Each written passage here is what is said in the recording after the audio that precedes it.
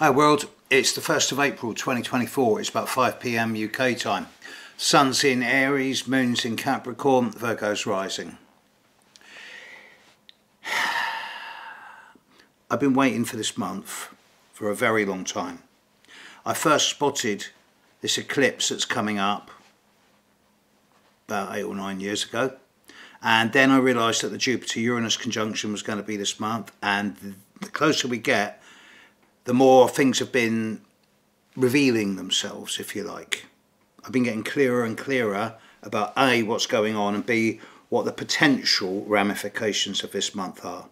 But those of you who have been listening to me for a long time will know that I've been talking about April 2024 as being a kind of nexus point, as in some doors closing, other doors opening, for a very long time. And at the start of this year, I was very clear when I said that April 2024 is the month that changes everything, and that by the time we're into May 2024, 80% of the challenges of this year are going to be over.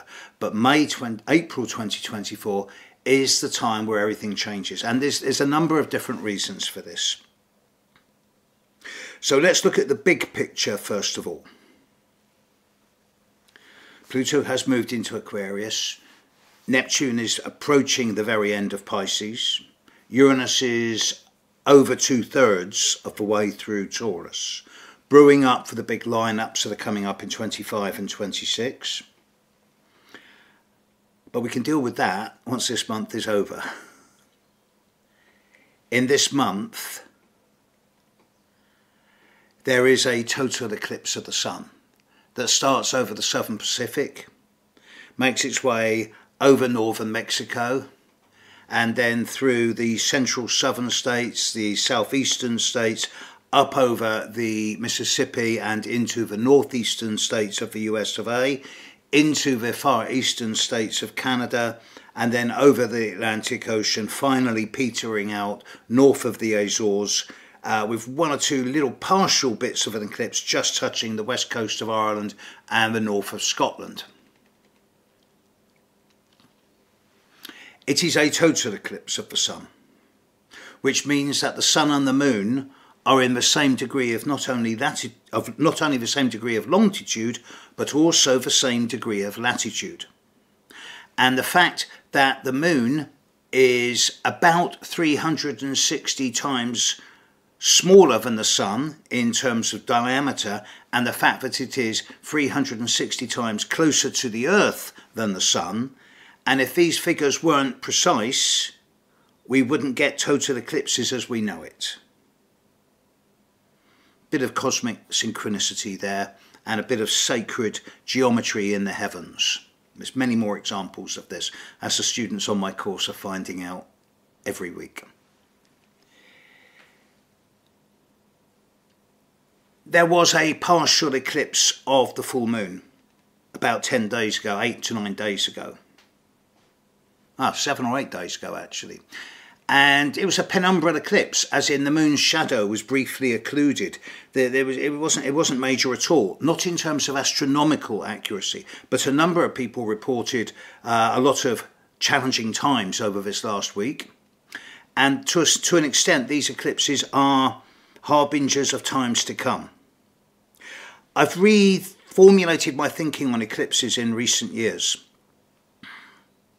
Obviously, if your chart is being hammered by this eclipse, then obviously it's going to have an impact on you. It is a new moon. It's taking place at 18 degrees of Aries. So if you're born on the 7th, 8th, 9th of April, or October, or 8th, 9th, 10th of July, or 8th, 9th, 10th of January, then yes, this eclipse is directly impacting on you. But it is the bigger picture I'm concerned about. It is taking place over America and northern Mexico. And bearing in mind what else is going on in America with its Pluto return, the upcoming election, two old dinosaurs slugging it out, it suggests to me that the dichotomy that is tearing America apart between left and right isn't going to get better anymore. There's no central ground. There is so much anger, or almost hatred, for each side towards the other, that the idea of finding a consensus in America at the moment just seems impossible. But this is not just America, it is representative of what else is going on everywhere else in the world. And this eclipse in Aries, the sign that deals with personal growth, me, I, what I want, what I get, it's not going to go a long way towards healing divides, let's put it that way. The eclipse itself is not aspecting any other planet significantly in the sky. And if it were just a normal partial eclipse, I wouldn't be too worried about it. But the fact that it's a total does give it some gravitas. And the fact that it's taking place at the time of other significant astrological things in the heavens is also very significant. Because shortly after this, the eclipse, I believe, is on the 8th. Shortly after this, around the 18th, 19th, 20th, 21st of April, we have the Jupiter conjunct Uranus in Taurus. In Greek mythology, where we get most of our astrological archetypes in Western society, Jupiter and Uranus are grandfather and grandson. They generally get on quite well. Both of them dislike Saturn. Saturn was Uranus's son and Jupiter's father.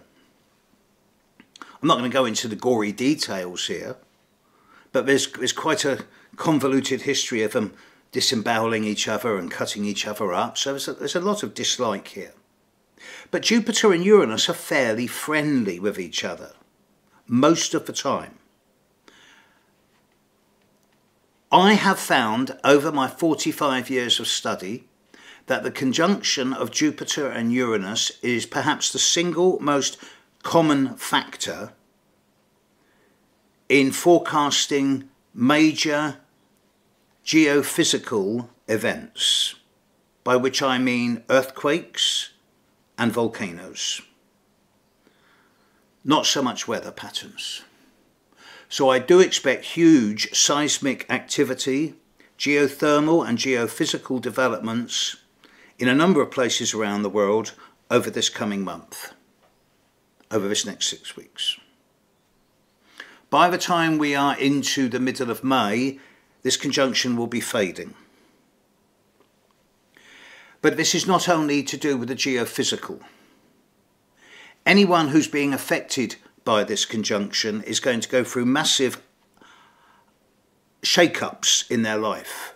And this is predominantly affecting people, it's affecting people born around the 10th to the 14th of May and November, the 11th to the 15th of August, and the 8th to the 13th of February. People born around 3 weeks into Aquarius, Leo, Taurus and Scorpio. And if you're one of these, then this last year or two has been full of unexpected changes. And change can be disruptive and chaotic and dramatic and sudden and unpredictable. And it can pull the rug from underneath your feet and send everything spinning and bring chaos and disorder. But it can also bring stimulus and novelty and originality and excitement and adventure with words like independence, freedom and liberty. This is what Uranus does. It brings change in quite a sudden and dramatic way. And now Jupiter's going to be on top of Uranus. Jupiter amplifies everything it touches. And it can amplify things in changing things from what is merely a drama into a full-blown crisis. It can make things seem much larger than life and over the top, and mountains made out of molehills. And it can really exaggerate things to the point where it's just, well, in England we call it a storm in a teacup. But it can also amplify things in terms of bringing joy, hope, optimism, humour, faith.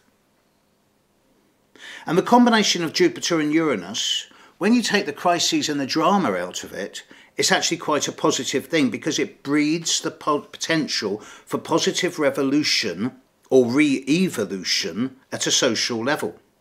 It opens up to new technological ideas, new ways of seeing the world. that this is happening in the sign of Taurus, the sign that's most commonly associated with materials, values, possessions, assets, money, food, suggests that we're going to be revolutioning our ideas of farming, of the way we grow food, the way we genetically modify food, and also the way we've managed money. When Uranus moved into Taurus 6 years ago, I said, well, this is the end of the old banking systems as we know it. Crypto is going to become a much more valid thing. And that hasn't quite worked out the way I expected. But certainly new methods of money, new ways of working with money have become the norm these days. And this is only going to escalate. So I wouldn't be surprised to see quite a bit of financial wobble for a period of 2 or 3 weeks in the second half of April, first week of May. But if this were to happen, it's not going to be on the scale of 2008 or 2012. It is going to be, again, a storm in a teacup. The Jupiter-Uranus conjunction is more likely to affect certain powerful individuals. It falls exactly on the sun sign position of Rishi Sunak, the British Prime Minister. It falls, it's pretty much opposite the discredited ex-Home Secretary of Britain, Suella Braverman. It falls exactly square to the Pluto on the midheaven of Vladimir Putin. I expect big changes over the coming 2 or 3 weeks in the roles and the lives of a number of very prominent political figures in the world, and we are heading into a period of short-term volatility and instability at the global political level. I do not think this is going to end up in any more larger warfare situations than the world is already going through, but April is the most unstable and unsteady time of this year. And it's not enough that we have a total eclipse and a Jupiter-Uranus conjunction. We get a total eclipse of the sun, on average, about once every 2.5 to 3 years. We get a Jupiter-Uranus conjunction about every 14 years. So to have 2 of them within a couple of weeks of each other, well, multiply 3 by 14 and then by 2, so it's about once every 80, 85 years we get a combination this strong. But there are other factors as well. And this is where it gets a bit sticky. Mars is now in early Pisces, and Mars is now moving into conjunction with Saturn over the coming week, week and a half. And on the, I think it's the 10th of April, Mars will conjunct Saturn exactly at 14 degrees of Pisces. A Mars conjunct Saturn is not an easy aspect. It brings a lot of issues up around anger management, anger suppression. It brings up a lot of anger issues around the way that authority is used and wielded. It can see a lot of anger towards suppression, repression of anger, or overly structured, overly disciplined forms of control. Anyone born with a Mars-Saturn conjunction in their chart has to deal with a lot of issues around anger management, and they can become quite, on the negative side, angry towards male role model imagery, out of control of themselves physically, and a bit resentful about the way the world works. Alternatively, people born with a Mars-Saturn conjunction, if they use the energy instead of letting it use them, they become black belts at martial arts. They become excellent archers. They become sharp, focused, great stamina, great self-discipline. But it has to be a conscious use of the energy. Otherwise, it will use you, and then you get bumps, bangs, burns, bruises, broken bones.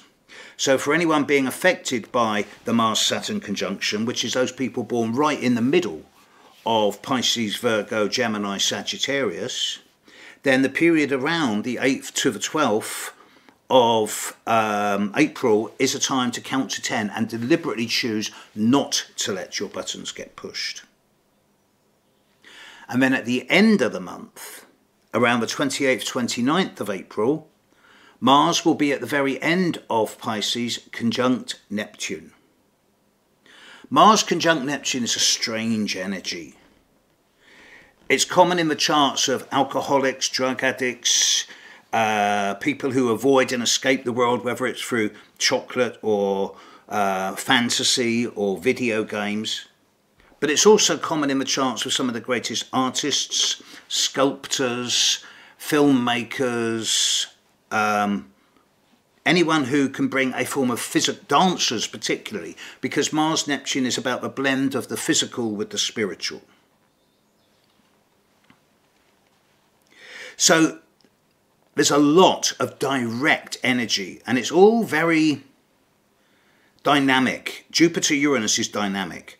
The eclipse is happening in Aries, ruled by Mars. Mars is conjuncting Saturn and Neptune. There's lots of and. Starting today, starting tonight UK time, about 10 PM UK time, we enter into a long Mercury retrograde. Just when you think it can't get any worse, we're heading into a Mercury retrograde. The Mercury retrograde will end on the 25th of April. But the effects of it are going to continue through until perhaps second week of May. So for many people, I'm saying, well, look, no matter what the world throws at you over the coming 4 weeks, don't make major changes, of course, now, because if you do, it won't work out the way you expect. It's probably going to get worse. It might get better, but you can't predict it. We're heading into the most unpredictable time of 2024. Now, those of you that know me, I've got this exterior of being a bit gruff. And someone christened me Mr. Grumpy, which I thought was hilarious. I love it. Underneath it all, those of you who know me well know I've got a great sense of humour, a bit cynical, but then I'm getting old. And I choose to look at the positive side of all this. Firstly, the big eclipse, it's not hitting any other planets, so it's a standalone thing. The Jupiter-Uranus thing, it's not really hitting any other planets, but it's enough on its own. And yes, there will be some geophysical things that are going to cause us to stop and take stock, both of the role of political leaders in our lives, and there's a number of them coming up for interesting developments, and not just the ones I've mentioned, but also potential, the Jupiter-Uranus is opposite the son of Joe Biden and Prince Charles. I believe it's also affecting the chart of Netanyahu. I haven't checked that recently, so I can't be sure on that. A lot of big changes are coming up. But then, without change, you get entropy, which leads to decay. Change is necessary for evolution. So I see it as a positive thing, particularly in terms of waking us up to the accelerated degradation of the planet we live on. And if there are more volcanoes or earthquakes coming, this is going to make us have a really cold, detached look at the way we treat our planet. And with the Mars-Saturn and the Mars-Neptune, this is a message at an individual as much as a collective level. It's saying, how do you use your energy? Or do you let your energy use you? Do you seek to find blame? Do you seek to find reasons and excuses why your life is so difficult, why things happen to you, why things are so tough? Is it always someone else's fault and it's never you? Or do you choose to use the energy that's being presented to you and become more disciplined, focused, with a sharper attention and concentration, and do your best to become a better human being by taking total responsibility for your thoughts, your actions, your emotions? We've been brought up to make blame, to find reasons why we can't do things. This has caused a development of things such as greed, disempowerment, and constantly finding blame with someone else. It's always someone else's fault. Let's start taking responsibility for ourselves. And the more we take responsibility for ourselves, the more we take responsibility for the fate of the planet that we live on. The planet doesn't need us. We need this planet. So this is a call not to action. I'm not advocating rebellion or revolution. I'm advocating greater self-responsibility for everything you do. Everything. Your actions, your thoughts, your feelings, your words.